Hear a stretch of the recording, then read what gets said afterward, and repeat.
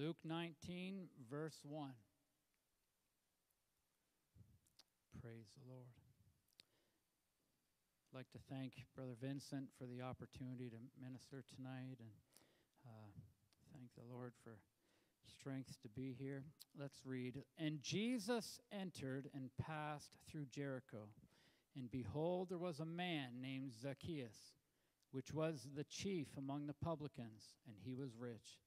And he sought to see Jesus, who he was, and could not for the press, because he was little of stature. Everybody say little.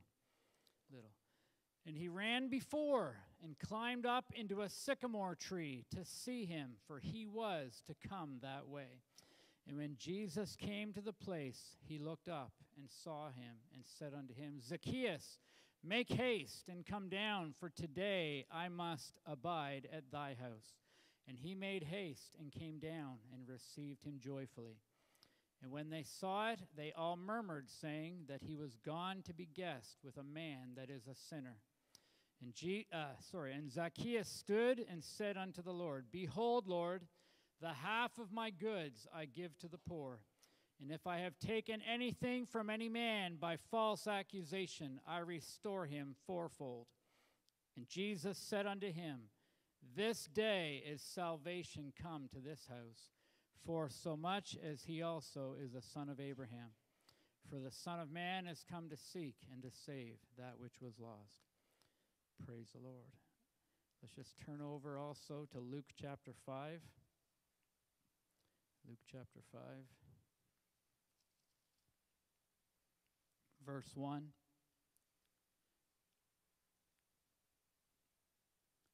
And it came to pass that as the people pressed upon him to hear the word of God, he stood by the lake of Gennesaret and saw two ships standing by the lake, but the fishermen were gone out of them and were washing their nets.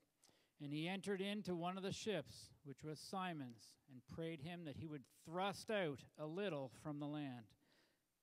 Say that again, little. And he sat down and taught the people out of the ship. Now when he had left speaking, he said unto Simon, Launch out into the deep, and let down your nets for a draught. And Simon answering said unto him, Master, we have toiled all the night, and have taken nothing. Nevertheless, at thy word I will let down the net. And when they had this done, they enclosed a great multitude of fishes, and their net brake. And they beckoned unto their partners, which were in the other ship, that they should come and help them. And they came and filled both the ships, so that they began to sink. When Simon Peter saw it, he fell down at Jesus' knees, saying, Depart from me, for I am a sinful man, O Lord. For he was astonished, and all that were with him at the draught of the fishes which they had taken. And so also was James and John, the sons of Zebedee, which were partners with Simon. And Jesus said unto Simon, Fear not, from henceforth thou shalt catch men. And when they had brought all their ships to land, they forsook all and followed him. All right, Brother Vincent, would you lead in prayer to ask God's blessing on his word tonight?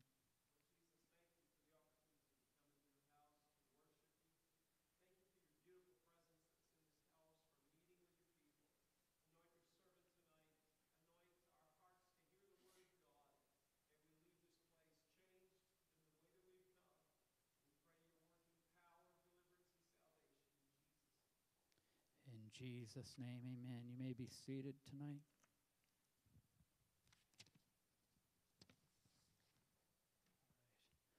Okay, do we have that title slide, sister? All right. Praise the Lord. Amen. I kind of debated on a title for this, and I have up here, Jesus Loves the Little Guy. That's, I guess, my first point to you is that Jesus loves the little guy. The kind of the title, rough title, is just the advantage of being little. The advantage of being little. Amen. Praise the Lord. And I've had some experience with that. I well remember the day that I was about, 8 years old, and you know how parents will have their child stand up to the door frame and measure them and put a little mark there? Well, We didn't keep a running tally of my growth. It was a little too discouraging, but my dad measured me and got out the measuring tape, and I was 3'11", and I was like, I got great big chest, and my head lifted up a little higher, and I thought, my goodness, I'm going to make it to the Olympics someday. I thought I was a track star in the making or something. I don't know. 3'11" just sounded huge. I don't know why, but anyway, I remember that. But there's an advantage to little things. And Jesus loves the little guy. Jesus loves the little guy. And I'm not so much speaking about stature like Zacchaeus, but we'll get into the kind of little that we're speaking of here tonight. But Zacchaeus is a good example from God's word. Zacchaeus was rich. He had all kinds of money, but the problem was he had gotten a lot of it dishonestly. He was a tax collector, and he had ripped a lot of people off. And he lived with this shame inside of having kind of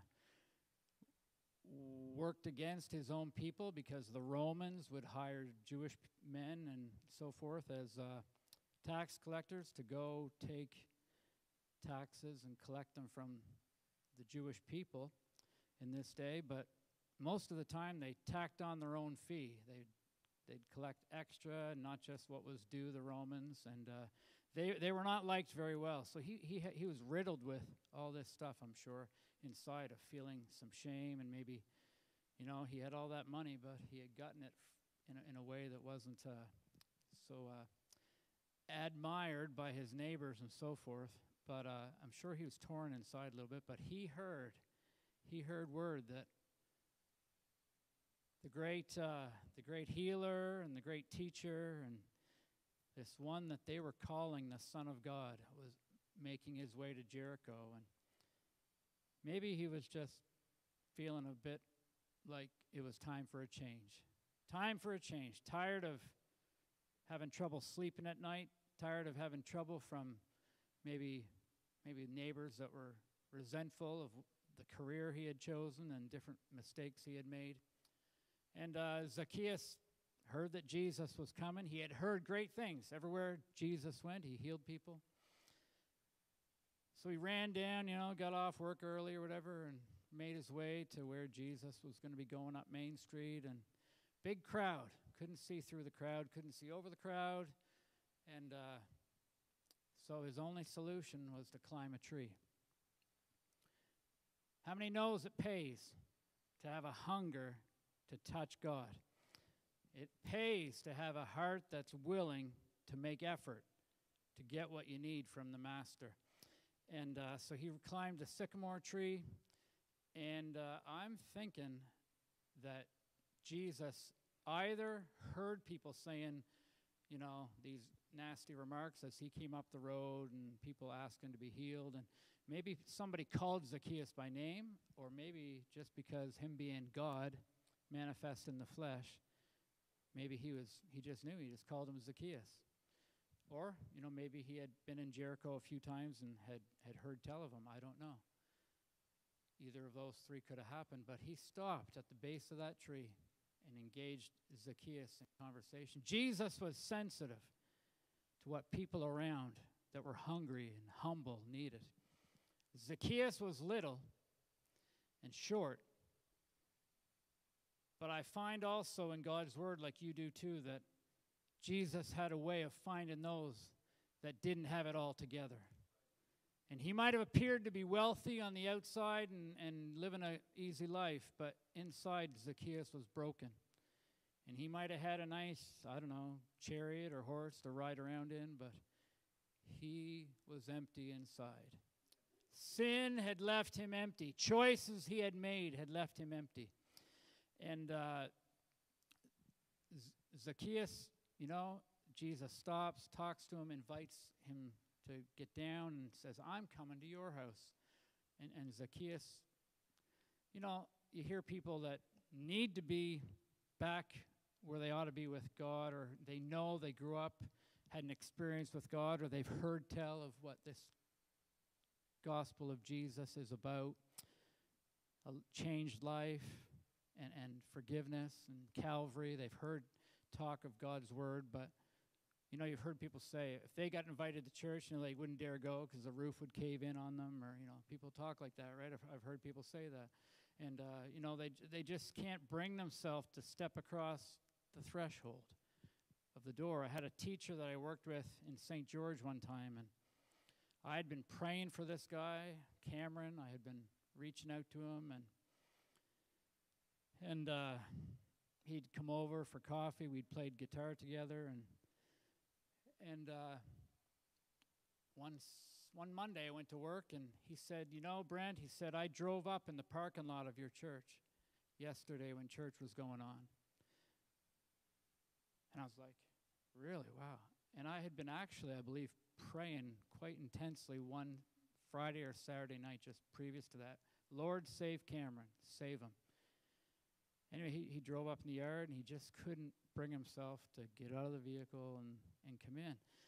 But we're surrounded by people that are in two boats. Either they don't realize they need God and are broken, or they have some issues and brokenness, but they just plain think they're above that or something. It's not, they're not, you know, I don't want to use the word proud, but that's what God's word calls it. There's a pride that says, we are all right on our own. I'm all right with what I have. Don't talk to me about that religious stuff. You know, there's humanity that creeps in. And if we go back to Luke chapter 5, I want to share a couple things about Peter. You see, Zacchaeus was humble enough. I mean, that's quite something for a rich guy to climb a tree. But he wasn't arrogant. He wasn't full of pretension and pretense. He just needed what he needed from God. And I've found in my life that God is drawn to brokenness and people that are willing to just admit they really, really can't do it their way anymore. And they really don't have an answer for what they're facing. So in Luke chapter 5, we see another gentleman that Jesus was reaching out to. And, you know, sometimes people don't want to admit, you know, that they're needing help or needing prayer. But then there's others that they know who to ask for prayer. They know, you know, they're going through something, and they'll reach out and say, would you please pray for me? Maybe not when people are around that are going to hear them say it. I've worked with people. You've all rubbed shoulders with people that when the chips are down, they'll seek out a child of God and ask for prayer. And I believe God honors that. And he shows himself loving, and he shows himself that he wants to work in their life, and he's willing to answer and cares. Peter was a successful fisherman, Simon Peter. And Jesus came along to the edge of the lake, and he challenged Peter, who had just finished his fishing outing, toiled all night. He'd be tired, but Jesus said, they were in there cleaning their nets. Jesus said, you know, the crowd is crowding in around me here. Do you mind if I sit in the front of your boat and teach from just a few feet into the water, and then the crowd won't keep pushing in? And he probably had to keep backing up. You know, the crowd just wanted miracles and wanted healing. And he kept backing. Well, finally, the only place to turn was the front of Peter's boat. I wonder if, I mean, that was by design, obviously, because God had a miracle for Peter coming. So he gets into the boat, sits in the front of the boat, and starts teaching again. But what he says to Peter is, thrust out a little. Thrust out a little from the land. Jesus didn't ask for a lot. When we're in the place where we need God to do something in our life, sometimes that little step is all it takes. Sometimes a little thing is all it takes. Don't underestimate the little things. Don't underestimate the little things. You know, an acorn is pretty small, but it can grow into a great oak tree. You look this time of year, I walk through the yard, and there's these little bushes or perennials and different things, branches with twigs and so forth, just these little buds. And different plants and so forth with just a little bud, and it turns into a blossom, a flower, and then it bears fruit. Something so tiny can do something so great. Think of nuclear power, you know, how World War II ended with them discovering the power that was in the atom and splitting an atom and bombarding the nucleus of an atom with electrons or whatever it is. They start a chain reaction that causes they split the atom and causes a huge explosive power to be released. Little things can do great things. A little bit of willingness with God can go a long way. A little bit of, Peter starting out as maybe successful and happy with his life and things are going along okay. Or Zacchaeus, he's got some brokenness inside and shame and he wants a change. He's hungry for something, or he wouldn't have climbed a tree. Peter, the word starts to go out. Jesus is in the front of the boat and he's teaching, so he obeyed what Jesus said, took a little step. God's word starts to work. And anyone remember the first Bible verse that somebody shared with you? The Bible says that we are saved and born again because the word begins to work in us. We're born not of corruptible seed, but of incorruptible, the word of God that lives and abides forever. God does everything in our life through his word. Well, not only does Jesus love the little guy, and you're saying, Peter was a great big guy. Peter was a great big guy. Big rugged fisherman.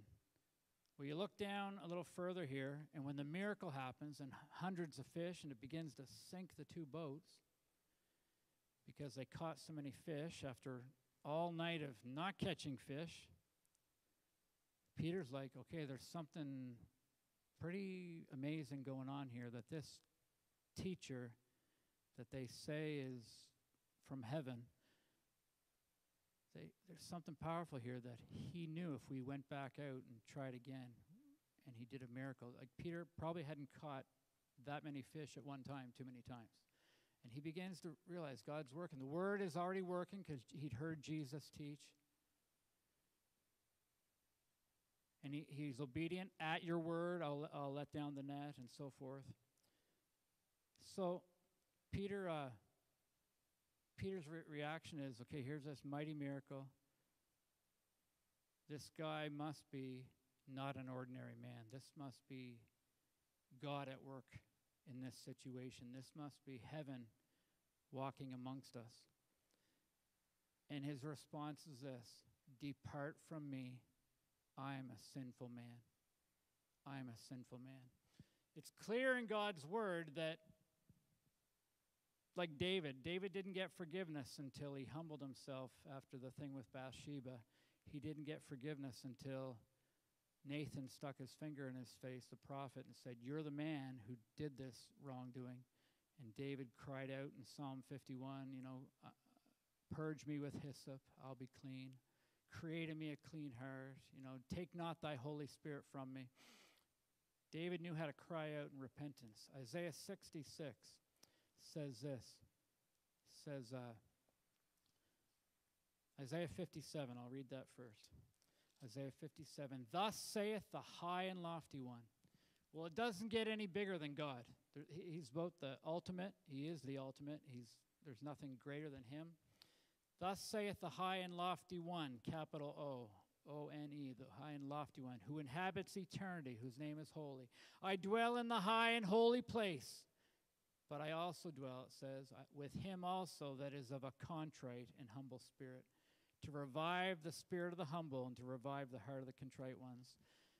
Jesus might inhabit all of the universe, but he's also small enough, can fit in a small enough spot where he's in a broken heart to mend it, a heart that's open to him, somebody who's humble. Yes, Lord, I made a mistake. I need you. Hannah, the mother of Samuel, she got broken before the Lord. She didn't put on any pretense. She was praying so intensely, pouring out her heart, that the priest thought she was drunk. She didn't hold back, and she got her miracle. She got her miracle. Small things can do great things. Maybe just move on there in slides, if you would. It's like this. Jesus told a parable in Luke 18. Luke 18, he told a parable. Two guys go up to the temple to pray. The Pharisee thought he had it all together. He stood and prayed thus with himself. It almost sounds like he thought he was so good, he was almost praying to himself. God, I thank thee that I am not as other men are, extortioners, unjust, adulterers, or even as this publican. I fast twice in the week. I give tithes of all that I possess. So he brags himself up to the Lord, but he gets nowhere. He thought he had it all together. But oftentimes when we're so sure, it's when we're actually missing God's mark. I'm not talking about doctrine. I'm not talking about things that God's word declares emphatically. But the publican, standing afar off, would not lift up so much as his eyes unto heaven, but smote upon his breast, saying, God, be merciful to me, a sinner. He just stood at the back, kept his head down. Lord, I really need you. I got nothing to offer. I got nothing to bargain with. I got nothing to convince you that I'm deserving of anything. I just need you, Jesus. For everyone that exalteth himself shall be abased. He that humbleth himself shall be exalted. It says, I tell you, this man, the humble man, went down to his house justified. So there's a blessing in little things. There's a blessing in little things. Tiny things can do amazing things. Let's go back to Luke 5 for a minute. I skipped away from it for a minute. And sister, one more slide there, the French one. I'm going to give you a French lesson tonight. If you could skip ahead just one slide. All right. Sometimes I have students that they're really comical. They're really comical. Back one.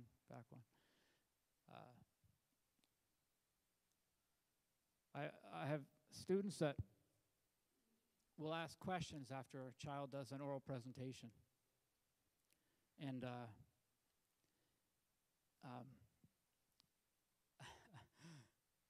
sometimes a child will maybe want to sound quite intelligent and quite informed because they've read Wikipedia and they've Googled stuff or watched YouTube. And so I had this little girl one time that just thought it would be really cool to throw in big words with her questions she was asking kids and respond. You know, they get up and talk about whatever for 5 minutes with a PowerPoint and open it up for questions after. And you know the type, right? They try to sound, someone tries to sound a little impressive. And but you know the reaction that causes in the people around, right? The people that are paying attention and are like, got their discernment turned up enough. It's like, oh, brother, here she goes again. Or, oh, brother, here he goes again, trying to show off, right? Like that's, because the Bible says, he that exalts himself will be abased. God delights in humility. He delights in people not thinking more of themselves than they ought to think, like Romans 12 says. So he's just looking for a small, honest prayer. He's just looking for, if you're away from God or have never experienced him, he's just looking for an honest heart. Zechariah 4:10 says, who hath despised the day of small things? Jesus said, if you have faith as a grain of mustard seed, if you have faith as a grain of mustard seed. So this is what Peter said. He said, Jesus, I'm sorry, I'm not worthy to be around you. He said he was a sinful man. I was reading it in my French Bible, and he called himself pécheur. Pécheur.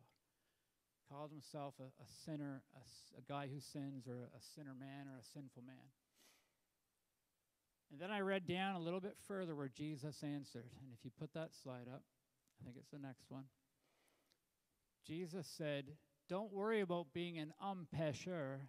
He says, I know there's a change going on in you right now. And look at the word there for fisher of men. Pécheur, just a slight different French accent on the E.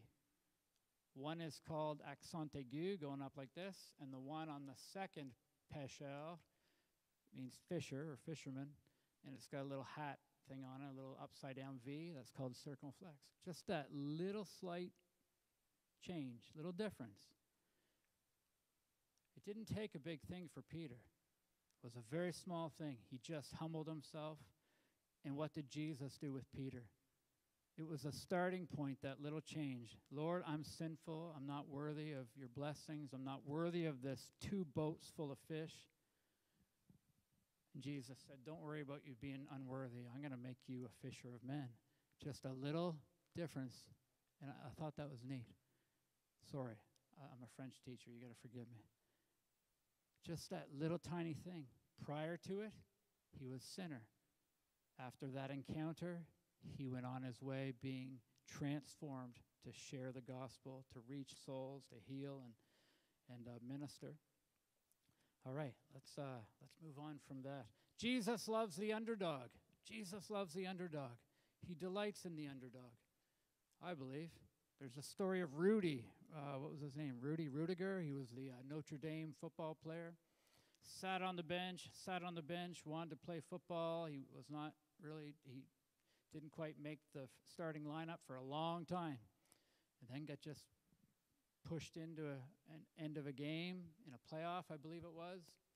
And, the crowd was chanting, Rudy, Rudy, bring him in. So the underdog comes in. He had sat on the bench and kept it warm for a couple of seasons maybe. And he ends up making 2 dramatic plays that help Notre Dame win. And he got his name on the game record or something along that line. I'm not a big football guy, but I do know enough of that story to, he was an underdog. God loves. What doth the Lord require of thee? Micah 6:8 says, what does God require of you? But to do justly, to love mercy, and to walk humbly with thy God. I used to think it was important to grow tall. And I used to think it was a great advantage to growing tall. And then reality hit, and all my hockey player friends kept growing, and I didn't, and I spent more time getting knocked down on the ground, and spent more time on the ice. I mean, not the ground, but the ice. And it seemed like a great disadvantage to be small. In sports, it doesn't seem to be an advantage. But then, as I realized some people just have that gift in their life of being tall. At least I don't have to worry when I walk through a doorway that I'm going to bump my head, right? There's advantages to being small. I know some folks, like that tall Richard fella that was around here a few years ago. I think he had to duck every time he went under a doorway. There's advantages. There's advantages. God favors the heart that is humble. The way up with God is down. A broken and contrite heart he will not despise. Now, just moving on here. Just one more slide there, I think. Oh, just a sec. Jesus loves the little guy. He loves the little ones.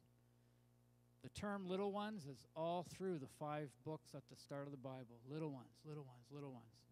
And if you've been blessed to work with kids, you know there's a special blessing when a child speaks something to do with God.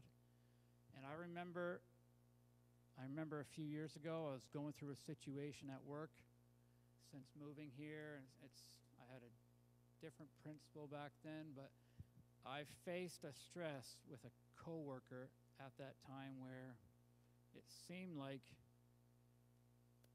I was being talked about and I was going to face a tough situation and maybe get called in to answer for something. And I walked out of the hallway and into my class, and Anthony Boyd was in my class at that time. And I was just intensely upset inside about a situation that was materializing, and I saw what was coming down the road later that day for a meeting or something. I can't quite recall, but I walked in, and Anthony walked up to my desk with this yellow piece of paper, and I don't know, I hadn't said a word, nothing, and on the piece of paper he had written something about keep praising him anyhow. keep praising him anyhow, something along that line. And I think he might have read a little Bible verse or something there. And he handed it to me, and I looked at it. And the Bible says, out of the mouth of babes and sucklings, God can ordain strength. And that little card from Anthony at that moment was just what I needed to know that God had my back at that time. It was powerful. How many? Okay, one more slide there. God loves the little ones, and this goes along with this. The little things can be used by God. The little things can be used by God right there. One more. Little things can be used by God as a source of encouragement. You ever read that phrase in the book of Psalms? His loving kindness, because his loving kindness is better than life, our lips will praise him. Or it talks about God's tender mercies. God's tender mercies. God, the little things in life can be little glimpses to me of God's love at just the right time. Little things can be just what we needed. I remember different times over the years being stressed or just things happening, and that'd be the day that I'd walk into school and a student would, I don't know, have a picture they'd made, or they would give me a gift, an actual gift. Just like, oh, Mr. Bond, we just wanted you to have this, bring me a coffee or something in the morning. Or just be out on the playground supervising, and a lot going on, a lot of pressures. Adults have that at times. We go through those seasons. And little kid would just come up and talk to you for a few minutes as you're walking around on the playground. Sister McAllister, you know what I mean. When a child just is sensitive and the Lord just brings them alongside. Maybe they reach out and give you a little hug in the hallway or just something. They make a little comment, oh, you're my favorite EA, or just whatever. And those little things can be a source of encouragement along the way, just little things. Like maybe, mother-in-law has brought my favorite sugar-free pop at times. And it's like, oh, okay, just a little, maybe to them it's nothing. Somebody brings you chocolate at just the right time. And I don't mean on a special occasion. I just mean, I picked up this Hershey bar for you. And I hope that's, anyone connect with that one? Sorry. Maybe nobody likes chocolate. It's okay. Sorry, you better repent. If you don't acknowledge that one, you better repent and make it right. Conviction is in the house. But I've seen over and over again those little tender mercies of the Lord. He's so good. He's so good. He'll do those little things when we're at a point of need. When we're at a point of need, like Mary was in the garden just weeping after, she went and it looked like somebody had taken the body of Jesus after he rose again, and she didn't understand what was happening. But the Lord went to her and was in the garden and knew just what she needed to get through that situation, and he spoke to her, said her name. You might lay awake at night and worry or stress. Maybe it's a financial need. And God does these little things, and sometimes they're not really little, they're huge. Because at the time, it's God when it seems huge, but it might be small. And other times, it's just he meets a need. I remember at times voicing to the Lord, this amount of money, Lord, really would be helpful to meet such and such. And by the day's end, someone brought that amount exactly to us. Little things the Lord does can let you know. I was driving home from youth convention. These miracles and these little situations came to me on my way to church tonight. And last night, driving with Isaiah and Madison to go see my dad, I just felt to encourage them with a couple stories, testimonies. And story is told of Brother Chad LeKing that we knew down in Charlotte County, and he preached at Campobello, and he told how his dad was driving through the tunnels in Montreal under the St. Lawrence River, those big highway tunnels, 3 or 4 lanes each way, huge tunnels. And his dad, a few years back, was driving through one of these tunnels, And all of a sudden, the engine started to go, and like the car was shaking, and he had to slow right down, slow right down. You know, it's heavy traffic. If you've driven through Toronto or Montreal or Chicago, Boston, huge traffic. It's like hang on to the wheel and like don't cause any road rage. Like just use your signal light and all this. Well, the engine, it slowed, he had to slow down. He was worried it might break down, and he prayed, and it went on for like a minute or two. And those tunnels were quite long. He got up just to the end of the tunnel it went on for a minute or two, and then all of a sudden it just stopped. And then he sped up again and went on his way. And coming out of the tunnel, there was a huge accident. There in the lanes he was traveling in. And he testified that he reflected on it. He said, my goodness, if I hadn't had to slow down for that, what seemed like a minute or two, and drive slow thinking the car was going to break down, he said, I might have been right in the middle of that car crash.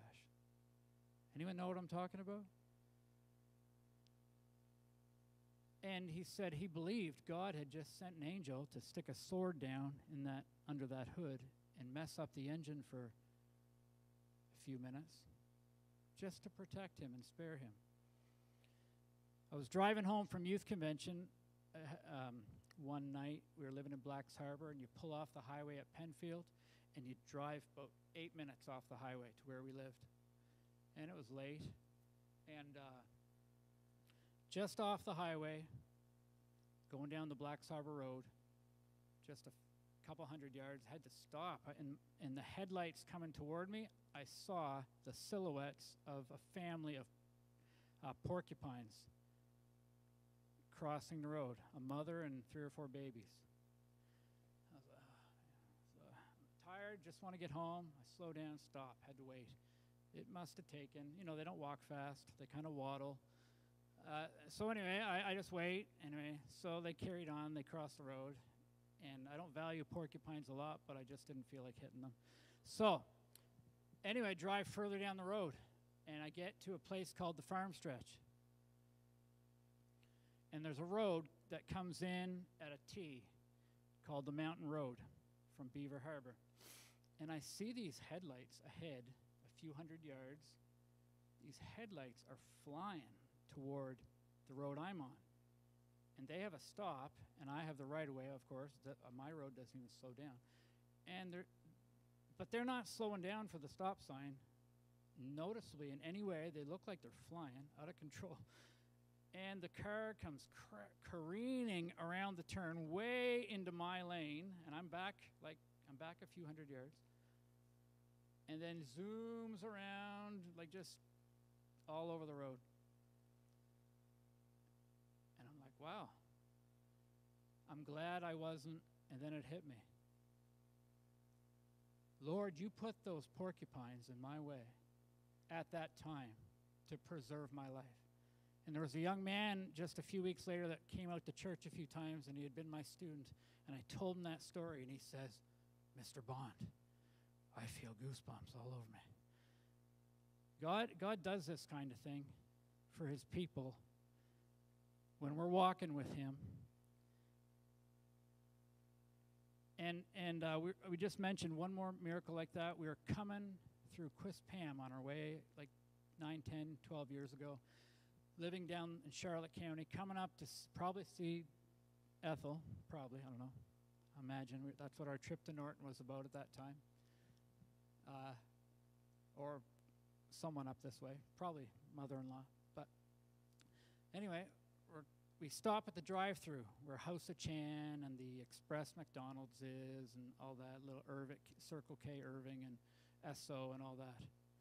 And we stop there, and the drive-thru takes, at the coffee shop, it was normally like this. I mean, back then there was such a thing as fast food. Fast food's gone now, but normally the drive-thru was like that. And it took a good 3 or 4 minutes, it seemed, or more, maybe 5, to get through that drive-thru. I don't know what it took.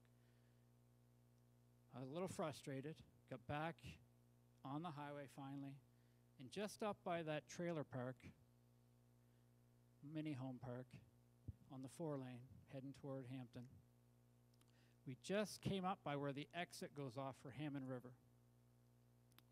And on the other side of the 4-lane, where the lane merges from Hammond River onto the 4-lane, there was a pileup of cars, big truck in the ditch, and laying right on the shoulder by where we were driving by, who had been ejected from a vehicle, was a man across the edge of the pavement, lying face down or on his back.